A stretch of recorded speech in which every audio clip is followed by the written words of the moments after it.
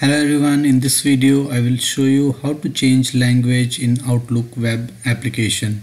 So open up any browser on your computer and log into outlook.com or outlook.live.com.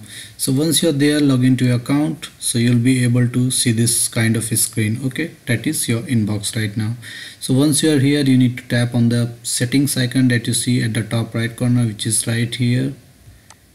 Now from here there are two ways to change the language. You can click on view all Outlook settings to see all the Outlook settings, or you can simply use the search bar at the top and simply write language.